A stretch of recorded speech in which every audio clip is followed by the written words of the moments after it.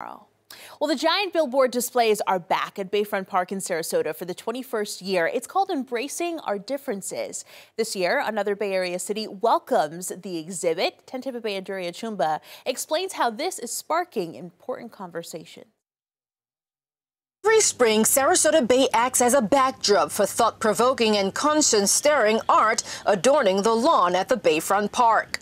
We are thrilled to be celebrating once again with our entire community these important values of kindness, respect, and inclusion. Now in its 21st year, the Embracing Our Differences exhibition is a collection of 50 art pieces and quotations selected from among 16,000 entries in more than 125 countries, including more than 580 schools, some of them local. It really is such a special honor when a student is selected or when a professional artist is selected. Organizers say over the years they've seen recurring themes in the art entries, many of them dealing with controversial subject matters which people across the world encounter daily in their real lives. Body image, ageism, mental health, and then of course gender inequality and racial inequality. We also see a lot of bullying. In these times we need it more than ever, because so many people are not inclusive. But some critics say the artworks represented exclude other ideas. There's a lot of Christians and there's a lot of conservatives and there's a lot of